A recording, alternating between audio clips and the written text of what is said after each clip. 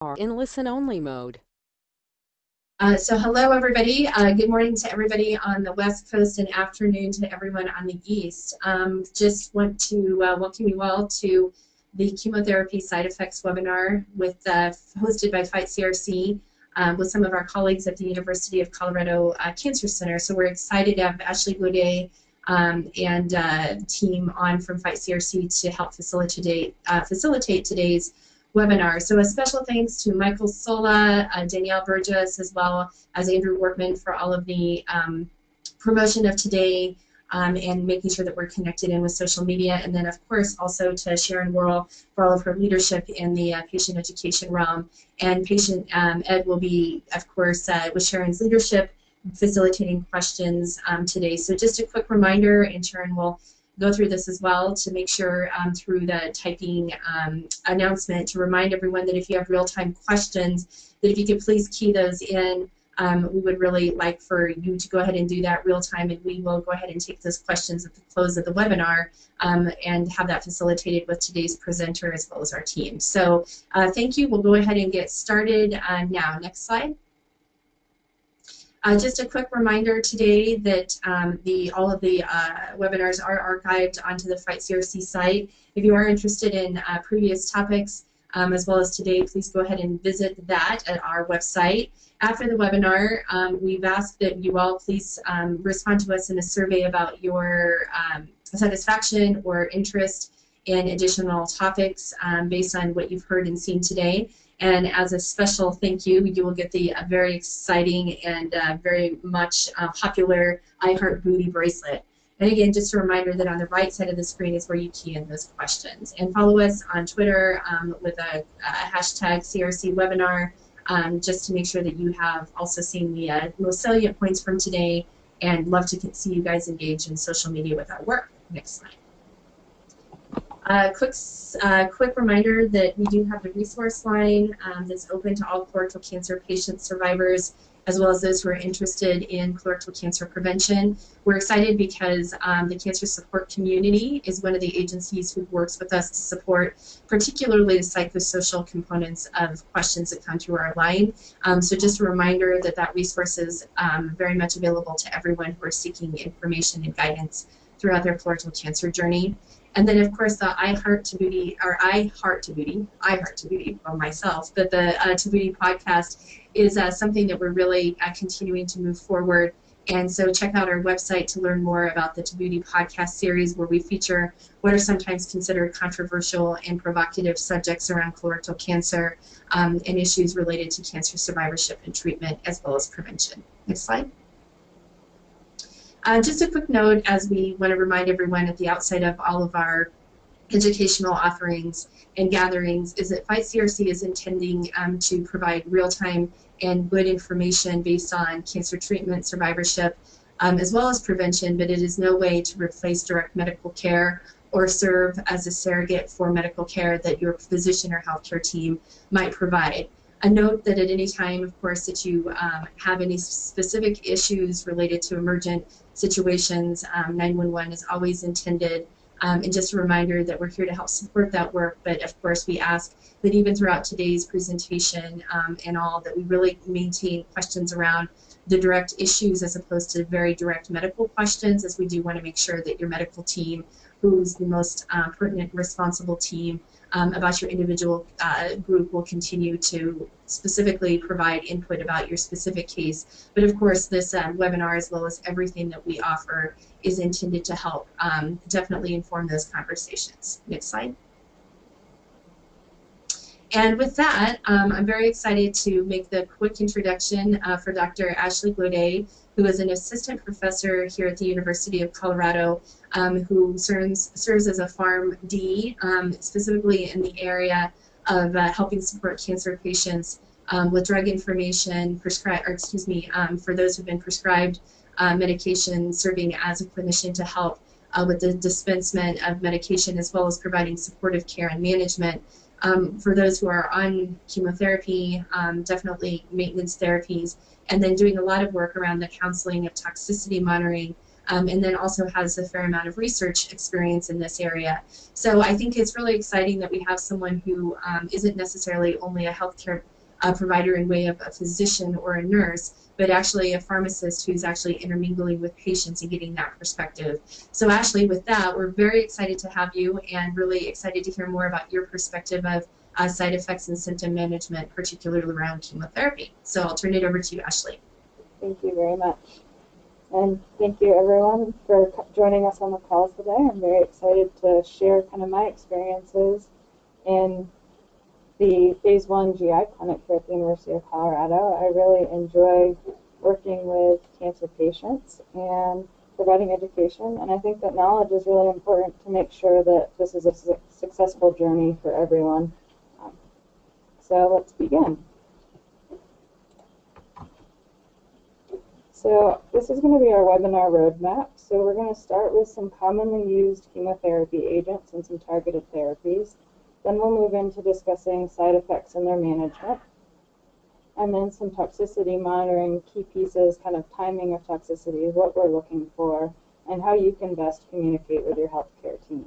And reminder, just type your questions in. We'll have plenty of time at the end for me to answer them the best I can. So first, colorectal cancer treatment is very complex. There are several different treatment options depending upon the patient's overall care plan, which is determined by patient-specific factors, kind of the patient's stage, their plans, whether they're going to undergo surgery or radiation. And it's really important to make sure that you're aware of the uses of these agents and then the potential combinations of these agents, which we call regimens when they're put together. So we have our traditional cytotoxic agents. So those are comprised of fluorouracil or 5-FU, you might hear it, leucovorin, capecitabine, oxaliplatin, and irinotecan. Then we have some monoclonal antibodies, which typically bind to a specific marker to induce a response to the cancer.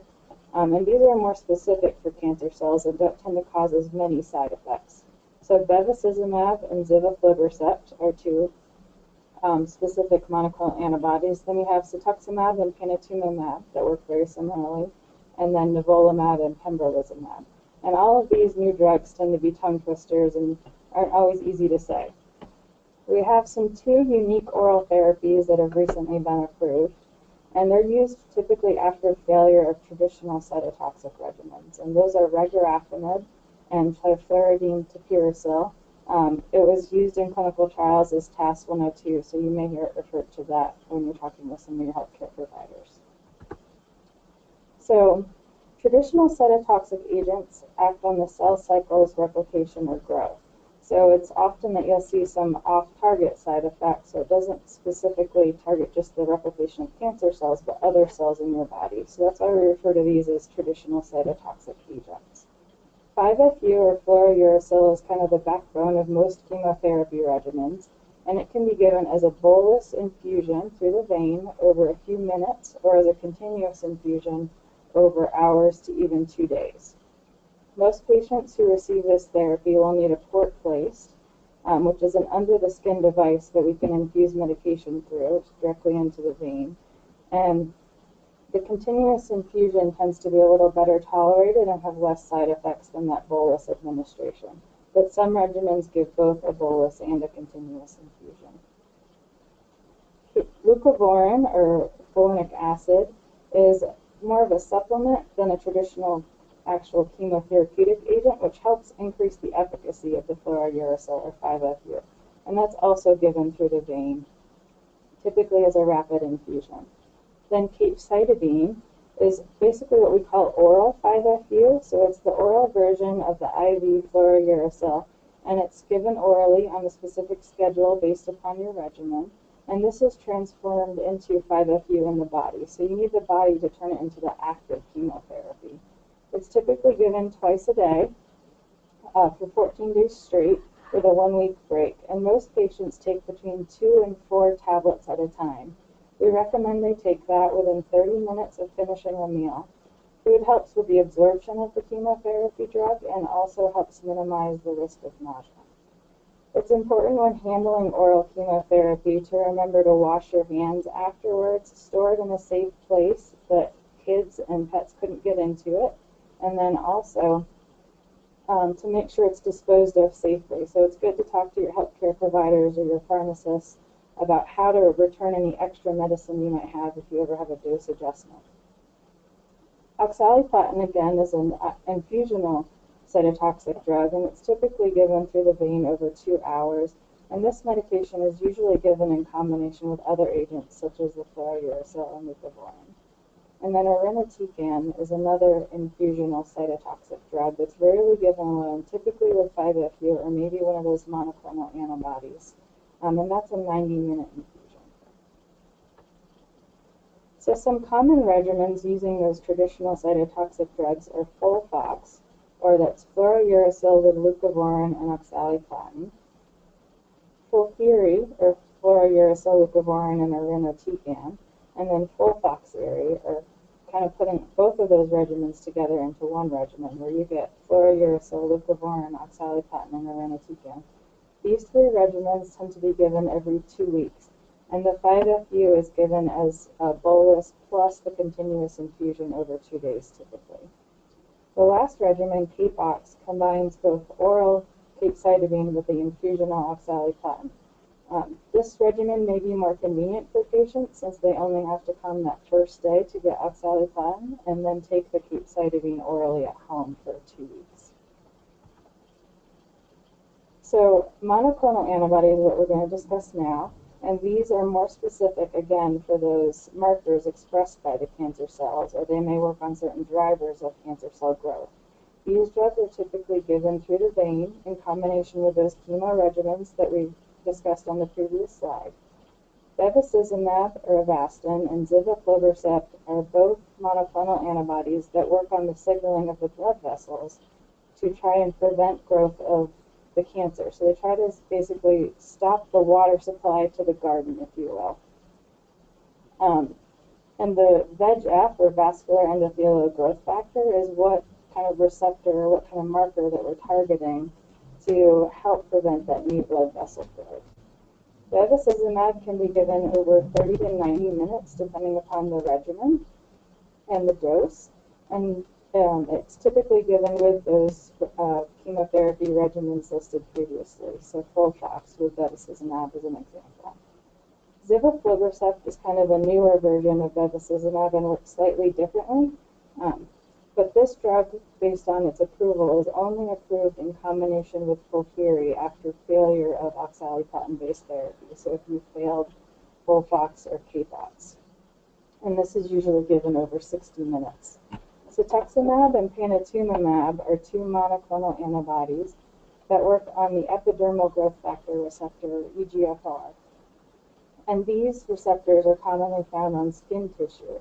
Unfortunately, not all patients are candidates to receive this therapy because you have to express a certain type of EGFR. These are infused over 1 to 2 hours and can be given alone as single agent treatment or in combination with chemotherapy or chemotherapy regimens. It's important to note that these medications all can have infusion-related reactions. So if you ever have a feeling of trouble breathing, warmth, it's always important to tell the nurses right away. Sorry. So the last group of monoclonal antibodies we're going to discuss are immunotherapies, and these medications work to stimulate the immune system to attack the cancer cells. Nivolumab and pembrolizumab are both immunotherapy drugs that have been approved in other disease states like lung cancer.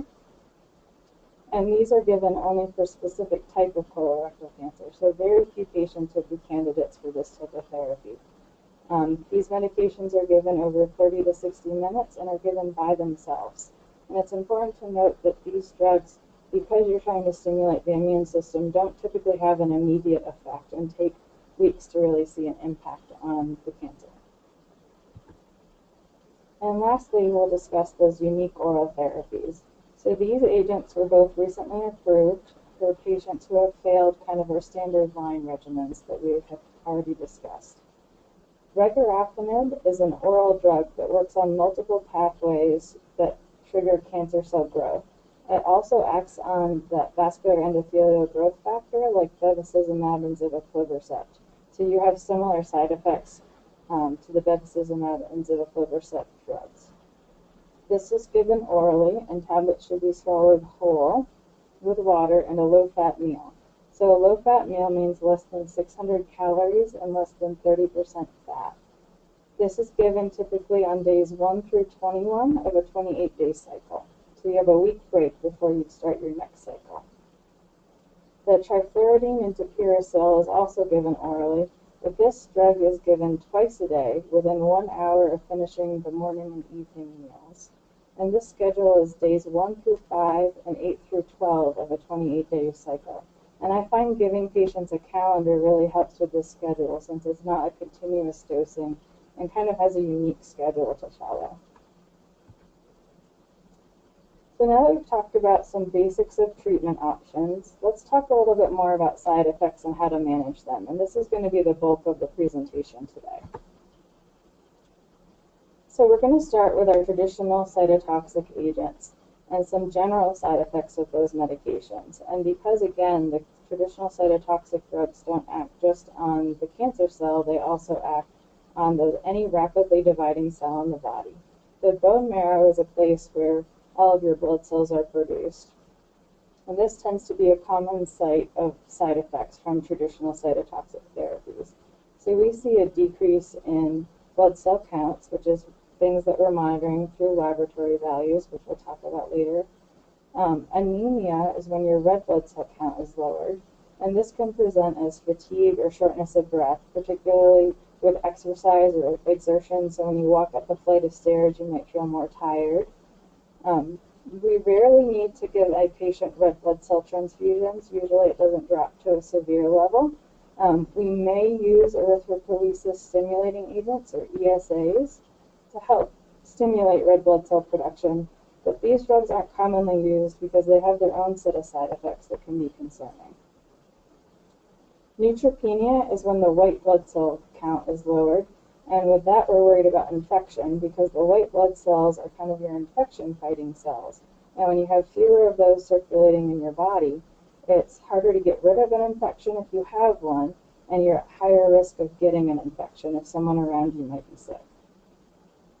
We can manage this with granulocyte colony stimulating factors, which are a product that's given subcutaneously, so just under the skin, to help your bone marrow stimulate release of those immature white blood cells to help you fight off infections. We also recommend infection prophylaxis, so regular hand washing. Try to avoid anyone who's sick, especially close to your face. So if you have little kids around, try to kiss them on the forehead instead of close to their mouth or their runny nose. It is kind of that time of year, so it's not uncommon to see little kids with a runny nose. Also trying to keep any cuts you have clean and dressed so that they don't get infected. It's important to call your provider right away if you ever get a fever. Our threshold here is 100.5 Fahrenheit, and any signs and symptoms of an infection. And we are in flu season right now, so think about kind of the chills, joint aches, kind of fatigue with a fever. We'd be worried about the flu right now. Also a tip is that over-the-counter pain medicines like Tylenol or acetaminophen and ibuprofen can mask a fever, so you wouldn't really have that fever response if you were infected. So talk to your providers about whether or not it's okay to take these if you are at risk for neutropenia. And last blood cell line that we think about is your platelets. And when those are lowered, we call that thrombocytopenia. Things that you might notice would be more bleeding, so when you brush your teeth or floss, you might see some gum bleeding, or bruises that are larger or are new that you don't remember bumping into a cabinet or a stool or anything. Our platelets are responsible for forming the clots that help you stop bleeding, so this is why if you got a nosebleed, it might take longer to stop. We rarely need to transfuse platelets to help reverse this lowered platelet count. Some additional tips are to avoid platelet inhibitors, so those would be your over-the-counter NSAIDs like aspirin or ibuprofen, and that would be a good thing to talk to your provider about. A lot of our patients tend to be on the baby dose of aspirin, so the 81 milligrams. So we recommend that they continue that for their heart protection, but if they do notice some bleeding, that would be something we would recommend they stop. Also, if you are on anticoagulation like enoxaparin or Lovenox or warfarin, then we would monitor you very closely for any bleeding as well. Fatigue is another fairly common side effect, and this can happen due to the chemotherapy treatment or other causes like anemia, having a lowered oxygen count, so if they did a test of your oxygen level through the pulse ox, or being depressed can lead to kind of feeling fatigued and less energy. The difference between typical fatigue and cancer-related fatigue is that this kind of fatigue doesn't really get any better if you take a nap or you rest. Most patients who have fatigue related to their chemotherapy treatment usually notice it a few days after their treatment, and this can be kind of a cumulative effect. So the longer they're on treatment, they may feel more tired. Some tips to help are exercise. So even getting up and walking around your house when you start to feel sleepy may help kind of relieve that fatigue and wake you up a little bit. Also prioritizing your tasks. So if you are tired and need a nap, make sure you do kind of your most important tasks in the morning when you're more awake. Taking naps as you need. So we recommend not more than an hour at a time, and definitely we don't want you napping all day so that you're missing meals. A real key to napping is that we want you to feel a little better, but we know that naps aren't going to make you feel completely re-energized. We want you to just have that little burst of increased energy. And relax. Use kind of aromatherapy. Lavender is a good tip to kind of help relax you, or take a bath. That will help you feel a little more energized after. And getting a good night's sleep. So it's really hard having computers and iPads and cell phones all the time. So really try to avoid kind of that screen time before you go to bed. Any heavy meals. And then try to keep the similar bedtime every night. So good general sleep hygiene. And then eating well. So make sure you've got a good diet. You're not waking up because you're hungry, or you're not eating a ton of food before bed so that you feel full and can't sleep. So chemobrain is one of the side effects that we unfortunately don't really know what causes it or how to prevent it or treat it. Some factors such as being stressed, fatigued, anemic, depressed, or not sleeping well can cause similar symptoms to chemobrain. And this affects up to 50% of patients. For most patients, kind of the symptoms improve over time, but it's something that's very slow to improve. And chemobrain basically is where you have trouble remembering things, or you might feel like you're in a fog and can't think as clearly. So some tips to help with this are to make lists. Keep sticky notes and notepads all over your house when you think of something. Keep a schedule of tasks, so keep a good calendar so you know what you need to do when.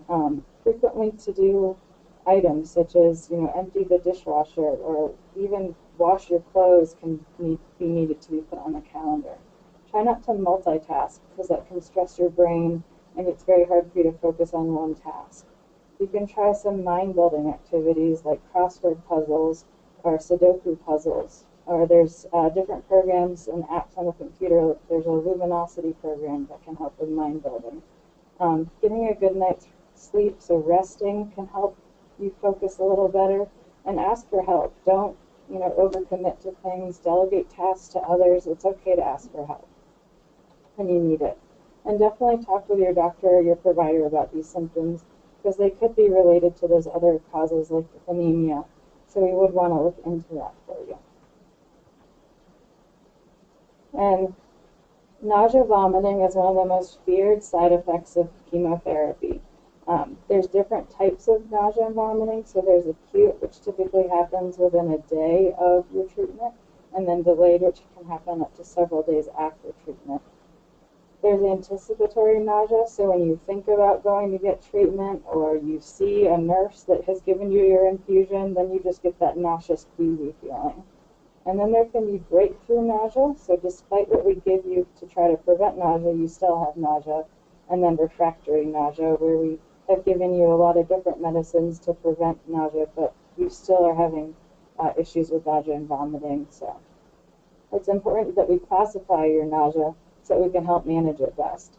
There's a lot of different medications that we can give to prevent nausea and vomiting and help you manage it. but the best prevention is to, or the best way to manage it is to prevent it in the first place. So if we do a good job the first time you get chemotherapy, it tends not to be an issue. It's the people who have experienced it that we have a harder time controlling it again in the future. So one of the most common classes of drugs that we use to manage nausea and vomiting is the serotonin receptor antagonists.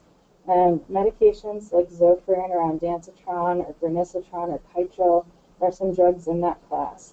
And this can be used as an as-needed basis, so we may give you this to take at home, or it can also be given before you start your chemotherapy treatment. Corticosteroids, so dexamethasone is the most commonly used steroid to prevent nausea. And this medication is typically given as a preventative before you get chemotherapy, and sometimes may be given to you at home to take as needed or on a schedule. These two medication classes are the most commonly used to prevent nausea and vomiting before we give chemotherapy. So typically they're given in combination before you start cycle 1, day 1. The neurokinin 1 receptor antagonists, so aprepitant, metupitant, or lapitant, this is kind of the newest class of drugs, and these may be given ahead of time or added on to those first two drug classes to help prevent nausea. We typically don't give this upfront to patients to prevent nausea, but if after the first cycle you had a really rough time, I would definitely let your providers know so that we may add on this to prevent nausea on your second cycle or future cycles. The phenothiazines, so chlorperazine or compazine, and then promethazine or Phenergan, these drugs we tend to give on an as-needed basis, and they work on a different pathway. So if you're using a serotonin receptor antagonist as needed, like Zofran or ondansetron, and that's not working, this might be something that we would add on. So we like to try to give medications that work in different manners to help manage nausea. The benzodiazepine class, or lorazepam, is really good at helping with anticipatory nausea. So it's good to take the night before your treatment and maybe the morning of your treatment, as long as you have a driver, because it can make you fairly drowsy. And sometimes we'll even give it in the infusion center if someone's got a prolonged infusion, because this only lasts for a couple of hours to help with that anticipatory nausea. And then some less commonly used drugs are the dopamine antagonists, so haloperidol or Haldol, and metoclopramide or Reglan. Reglan or metoclopramide can help if you have kind of a full feeling after eating, because it also helps stimulate the GI tract to kind of push the food through the system. And then lastly, our atypical antipsychotic olanzapine or Zyprexa has been added to the guidelines as a treatment option. It can be used both as the preventative stage and for patients who have refractory nausea and vomiting. So now we've discussed kind of some medications that we can give. There's also some non-pharmacologic ways to help manage nausea and vomiting. So ginger is a great option, and getting fresh ginger and making a fresh tea with the fresh ginger is a really good option because it helps you get some fluids in and also can help with that nausea feeling. Some people like hard ginger candy to suck on. Dietary-wise, it's good to avoid any spicy or acidic or fatty foods because that can upset your stomach. Avoiding large meals as well, so trying to stick to something a little smaller and easier for your body to digest. It's really important to stay hydrated the best you can, so 6 to 8 glasses of fluid. Drink a little bit at a time, because kind of chugging a bottle of water may overload your system and make your stomach upset. Try to keep some bottle of water or some kind of fluid with you at all times. Some non-traditional ways to help manage nausea are acupuncture or acupressure, and certain pressure spots can help relieve nausea. Some people will do this on their own at home, or they may go see an acupuncturist. And then aromatherapy is another way to help manage nausea. So lemon, ginger, and peppermint are common scents that help with kind of the nausea feeling. I actually saw a patient yesterday who was using peppermint to help manage his nausea. And he would take the oil and put it on a tissue and then put the tissue near his face to breathe it in. You can also make a warm essential oil bath and kind of soak in a bath and help breathe in those oils. So diarrhea and constipation. So now we're going to move into kind of the bowels. And this can be caused by both chemotherapy radiation, infection, and then diet. So one of the common chemotherapy drugs linked to diarrhea is irinotecan. And the thing I learned in school to remember this was I run to the can. So it's a good way to teach your patients. This is a good known side effect, and it's a good way to think about kind of a drug name in a cute way, so it's not as offensive. Big things are to notify your healthcare team if diarrhea doesn't improve over a day or two. If you ever start feeling dehydrated, like your mouth is super dry. If you have a fever associated with diarrhea, because that could be a sign of infectious diarrhea.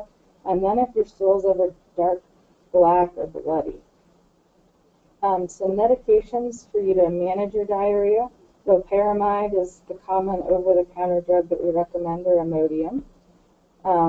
Instructions that we tend to tell patients are 2 tablets at the first sign of diarrhea and 1 every 2 hours until you're diarrhea-free for 12 hours, and try not to do more than 12 tablets in a day. A lot of times, if it's not slowing down after the first 6 hours, it's a good idea just to call your provider because it's probably not going to work that well for you.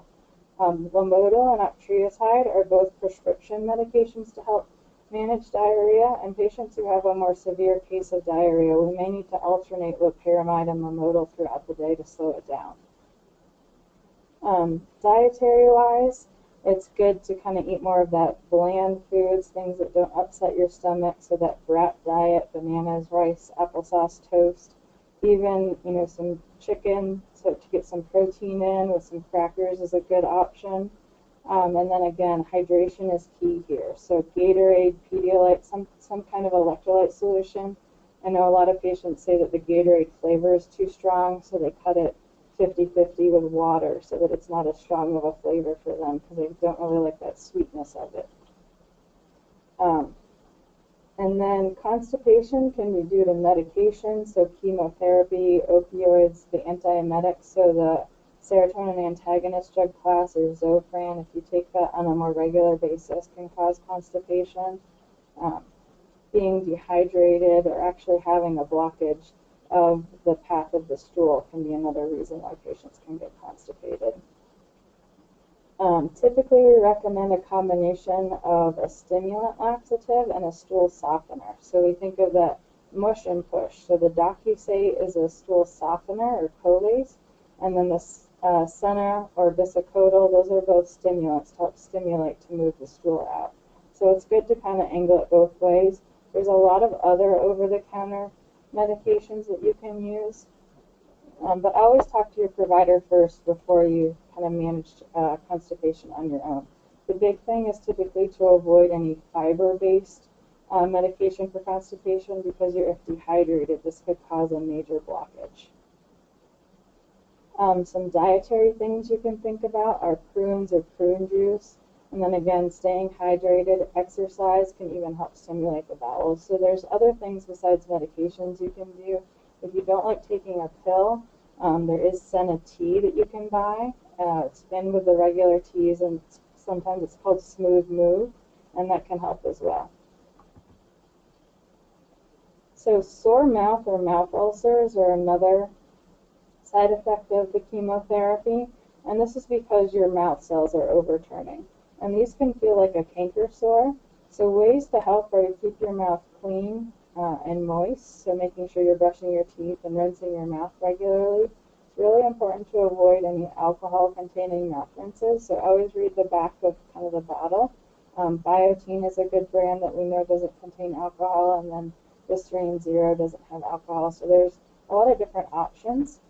It's also good to avoid any spicy, acidic food, alcoholic beverages, or tobacco, because that can irritate the mouth more and make the sores take longer to heal. You can even try your own concoction of mouth rinses. So we recommend an 8-ounce glass of warm water with 2 teaspoons of baking soda and a teaspoon of salt. And this makes a nice neutral solution to help kind of heal the mouth and clean out the mouth. There's also prescription medications that we can give for a mouth rinse that contain lidocaine. You can sometimes hear this called magic mouthwash. Different organizations and different pharmacies have different names for it. But the big key is that lidocaine helps numb the area and can make it a little easier to eat or drink. but it doesn't last very long, so it's good to use that mouth rinse, wait a few minutes, and then try to eat or drink. Taste changes is another really common complaint, and this is typically from the fluorouracil and the oxaliplatin drug. And some people get really frustrated because they're looking forward to eating, maybe a steak dinner or a particular food that they like, and they take their first bite and it doesn't taste anything like they think it's going to. Often patients say there's a metallic-y taste to food. The taste buds do kind of change over time, and this does go away usually after chemotherapy finishes, but it can take weeks for that to resolve. It is super frustrating, and we don't want this to impact your diet, so we really want you, when you are eating, to do your best to do smaller meals, high-protein meals, so that you don't lose weight and it doesn't impact your diet too much. Some helpful tips are trying mint or lemon candy to change the taste in your mouth before you eat. So lemon heads are one of those kind of tart lemon candies that sometimes helps with this. Using a good mouth rinse to kind of rinse this taste out of your mouth. Again, that baking soda salt mouth rinse is a good option. Trying a lot of different herbs and spices. So try different flavors that you never really liked before just to see if they taste good to you now. Try to eat fresh food. Avoid anything in cans. If it is associated with a metallic taste, sometimes that makes it worse. And then meat sometimes tastes metallic, so trying to eat eggs, fish, beans as your source of protein. And another tip is plastic or wooden silverware can help minimize that metallic taste as opposed to using the traditional metal silverware.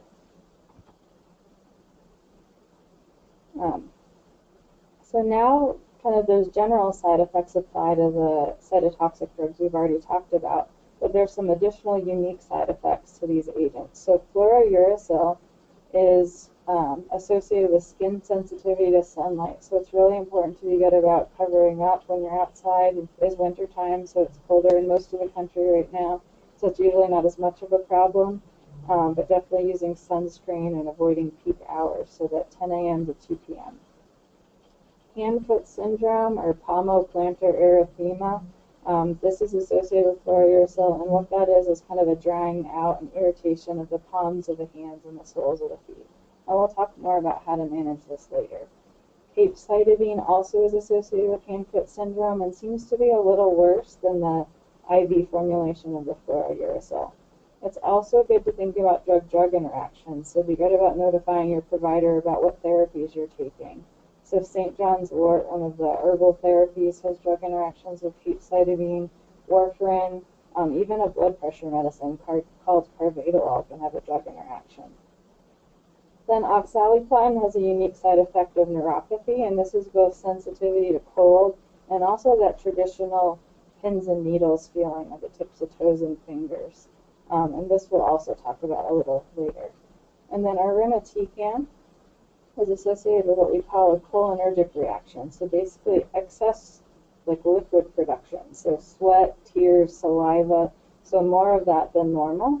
And then also 2 different kinds of diarrhea. So an acute diarrhea that can happen during the infusion or shortly after the infusion that can feel like cramping, stomach pain, and then diarrhea that starts the day after treatment. And this can be managed with loperamide at home.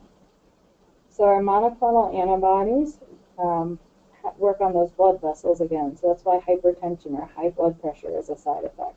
And this is treated just like traditional hypertension. So your primary care provider can manage the hypertension. We tend to manage it because it's caused by our drugs. Proteinuria is another side effect, which is excess protein in the urine.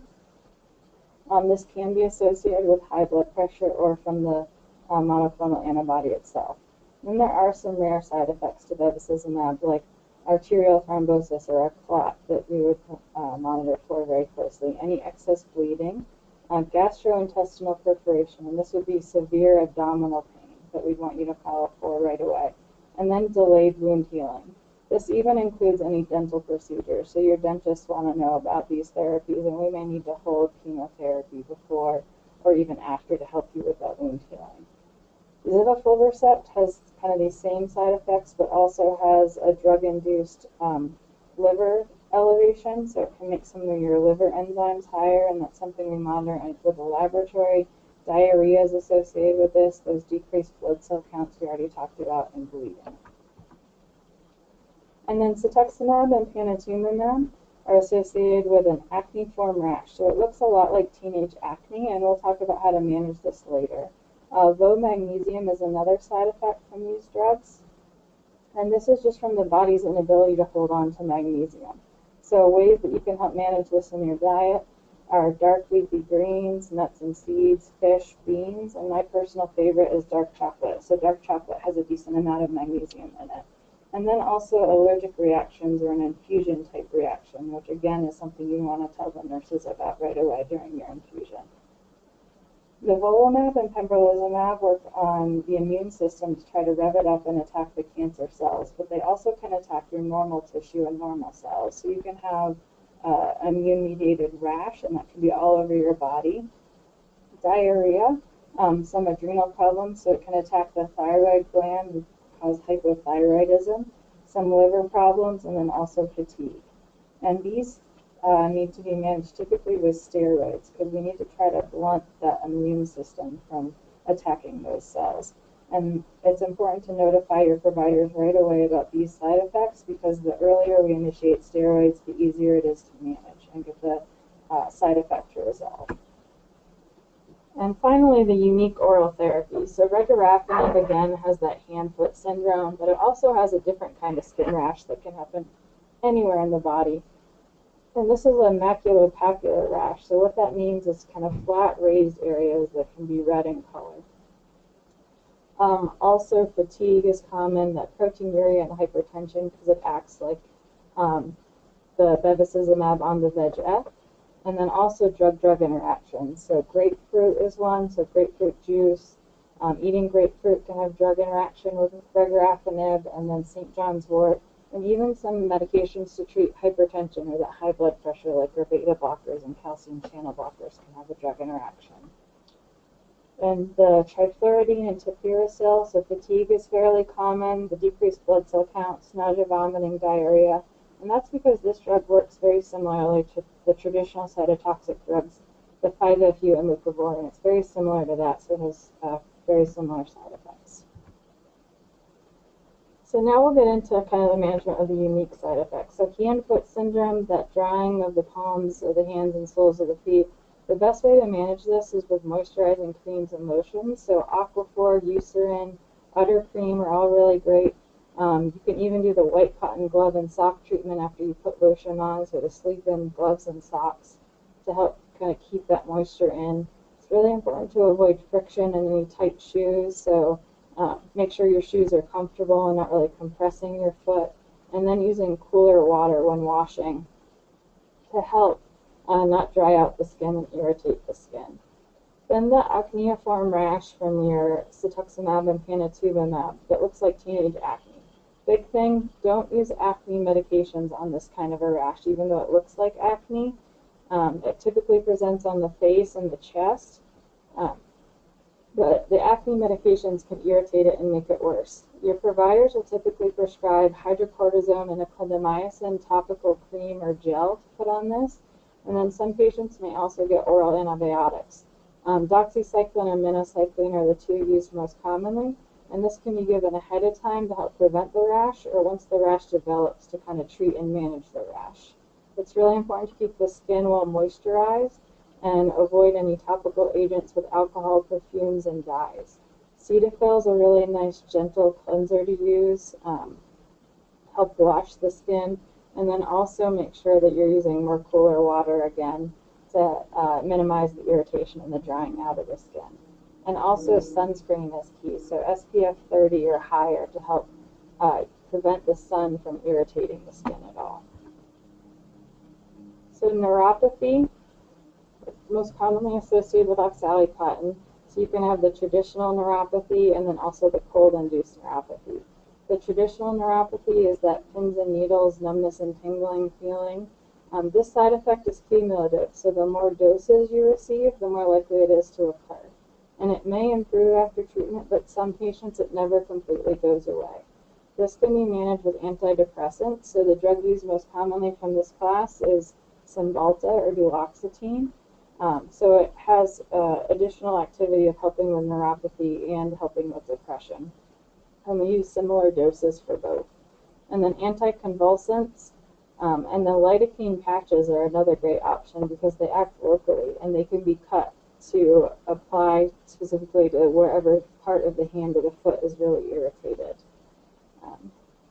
Cold-induced neuropathy, so this is kind of a guaranteed side effect of oxaliplatin, and the big thing is try to avoid cold for 7 to 10 days, and that's impossible when you live in the Northeast or somewhere that's cold, but you want to make sure that you're well covered up. You've got a scarf or a mask to breathe through, you're wearing gloves and hats, and making sure that you don't go into the refrigerator or the freezer to pull out anything cold to eat or drink. You want to have room temperature food and beverages during this time.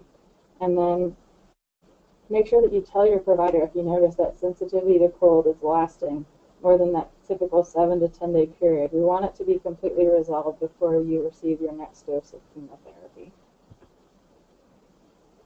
So it's important to note that all of the side effects we've talked about don't happen at once, and we need to continuously be monitoring you to make sure that if you do develop a side effect, we manage it early and that you have resolved or we've at least minimized the symptoms before you get your next dose of treatment. And how we monitor toxicities are done through many methods. So we want to think about adverse effects. So are they acute, delayed, cumulative, or persistent? So acute would be like that irinotecan diarrhea that can happen during the infusion or shortly after the infusion, or an infusion-related reaction like the cetuximab that can happen during the infusion. Delayed, so irinotecan diarrhea or the nausea vomiting that happens days after treatment. Cumulative, like the oxaliplatin neuropathy. We want to know the more cycles, is it getting worse or when does it actually start for you? And then persistent, so those taste changes that may persist even after the chemotherapy is done. So we want to classify these adverse effects by when they occur, and then also we're going to look at severity, and we have a grading system where we want to see that it's gone down in severity before you get your next treatment and it's safe to give you treatment. Also, laboratory assessments need to be done. Most commonly will be before you get every treatment, and sometimes you might do it in between based on how you're tolerating. So we get what we call a CBC, or complete blood count, and that's looking at those white cells, red cells, and platelets.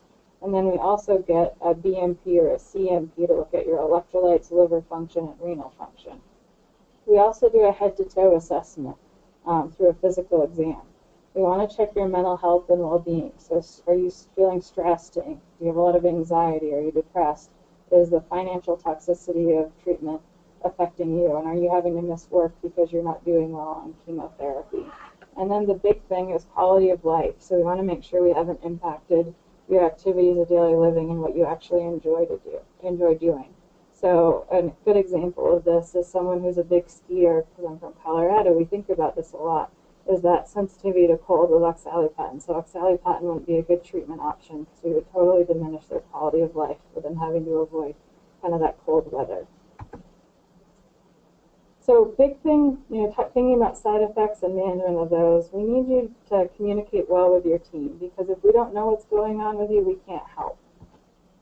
So before starting therapy, it's always good to discuss kind of your current medication list. And this includes over-the-counter medicines, herbal supplements.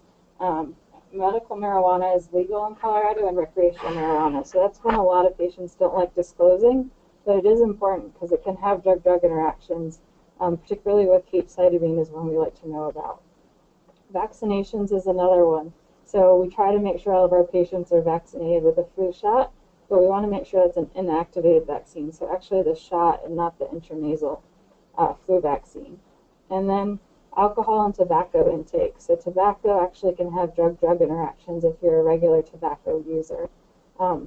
Patients with liver disease or elevated liver function, we think about alcohol as a potential risk and cause. And then acetaminophen or Tylenol over the counter, we tend to recommend patients with liver metastases not use that or any liver disease.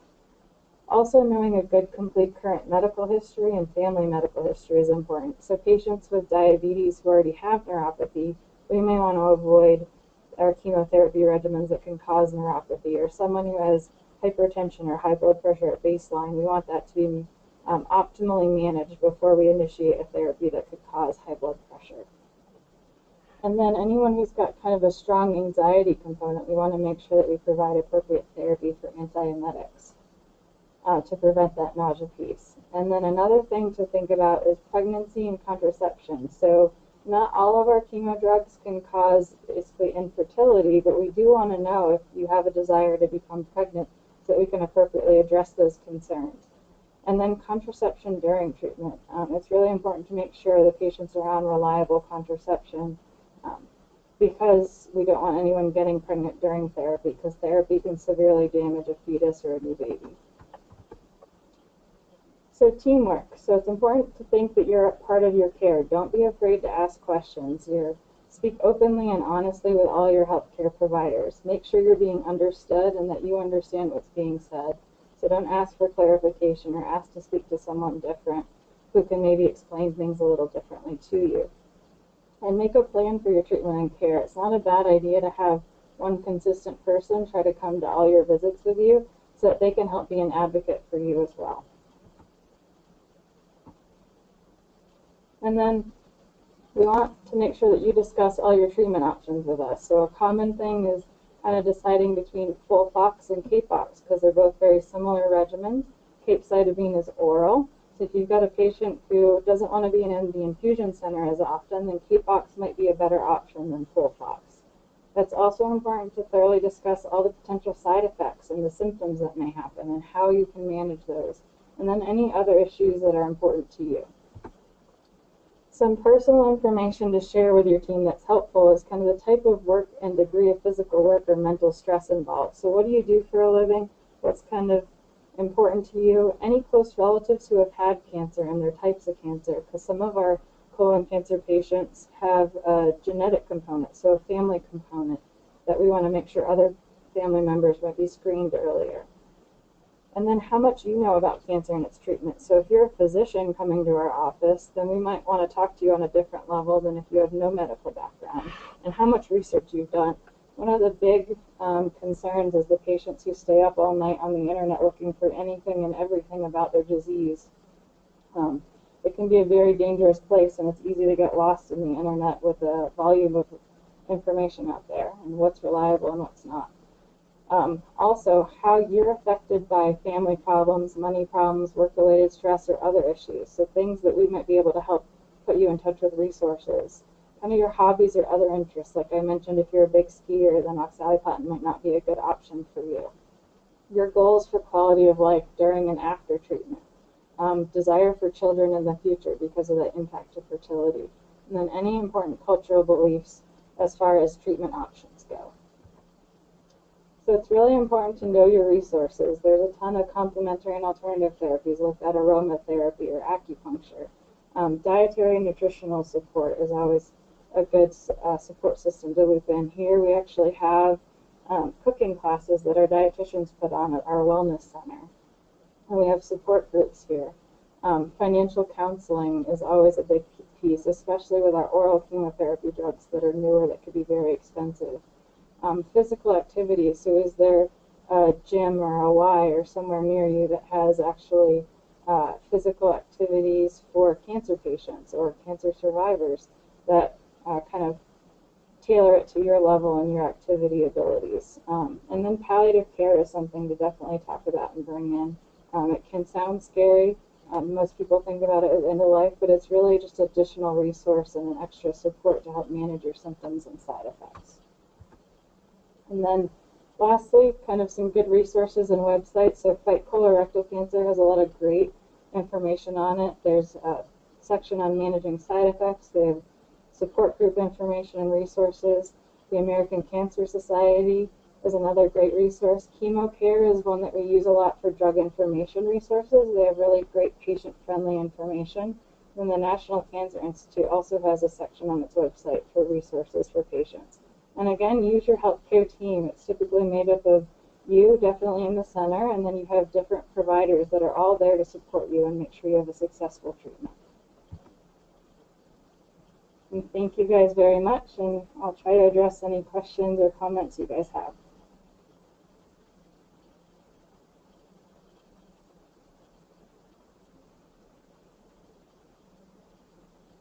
Great. Thank you so much, Ashley. What a wonderful presentation and really thorough discussion on side effects. We did have a couple questions come through. Again, if you have questions and you're listening currently on the right side of your screen, you can type those in. So we'll just go ahead and get started. So we have a question from a runner about 25 to 35 miles a week. Awesome, that's a lot of miles.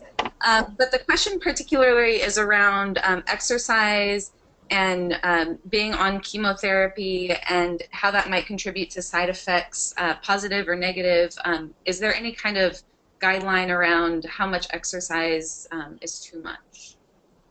There's not really a lot of guideline on how much exercise is too much. What we really say is if you've been an avid runner, then keep up with that the best you can. You know, understand that you might be a little more fatigued. I might not be able to do a 10-mile run. It might be more like 8. But we really recommend keeping up your activity as much as you can. And there's actually data to support that that does have benefits on your treatment overall if you can keep up with your activities. All right, the second question. If I'm experiencing an acute side effect, is there a specific time frame in which I need to call the doctor? It's really side effect specific. So if you're having diarrhea, then I would try to manage that with Imodium maybe and staying hydrated. And after a couple hours, if that's not getting better, then call the provider. The same with nausea. It tends to take about an hour for those medicines to kick in after you take them. So, give them at least a chance to work before you go ahead and call the provider. But if you're having a fever or signs and symptoms of an infection, that's a reason to call right away. That kind of feeds into our next question, Ashley, specifically around diarrhea. And if a patient is on something like Imodium, nothing is improving, how many hours, how many days is recommended before reaching out to the provider? It really depends. So we have 24/7 access, so we tend to like patients to call no matter what time of day it is. If your providers are only open during business hours, then I would call maybe within that business hour window, even if it's only been a couple hours, to make sure you can get a prescription for a Lamodal, or at least get in contact with them to see, do they want you to wait or do they want you to go to a closest emergency room, depending upon where you live. Great, thank you. We have a couple more questions here. We have one about neuropathy. It's kind of a two-part question here. Well, I'm going to combine two questions. The first is, how long does the neuropathy last after chemo? And then as a follow-up, we know that neuropathy really affects a lot of survivors. Do you know of any research going on in the field that could help kind of reduce these symptoms after treatment? So to answer the first question, how long it lasts is very patient specific. It can last weeks to really never going away completely. So most patients, if they're going to get some resolution, will see some improvement within a couple months after stopping chemotherapy. And then in terms of research, there is some ongoing studies as far as medications that will help manage neuropathy for patients undergoing chemotherapy. Not as much research ongoing for those who are survivors after they've completed chemotherapy. It's just a hard thing to manage because it's better to prevent it than really manage it after it develops. It's hard to get those nerves to regenerate. Right. Okay, thank you. Let's see, I think we have time for one more. All right, let's see. Are you more or less concerned about late-term side effects of immunotherapy than you were 5 years ago? I think definitely the more we're learning about immunotherapy drugs, our comfort level is increasing, but we really don't have enough experience with the immunotherapies to really understand the late-term side effects and what we should be looking for. We do know that a lot of the side effects happen weeks after we initiate therapy, so we don't see those acute side effects like we do with traditional cytotoxic drugs. But we're really not sure how long after they even finish therapy should we be monitoring for side effects such as kind of that thyroid impact with the hypothyroidism and any impact on the adrenal glands. Mm-hmm. So it sounds like research is kind of ongoing in this area. Right. Yeah. Ashley, if you don't mind, we have just one more question that came through. Okay. And the question is, does the toxicity from chemotherapy eventually go away? So that definitely depends on which toxicities you're talking about. For most of them, you will see kind of resolution. Taste bud changes are one that take a while to go away. Neuropathy may never go away.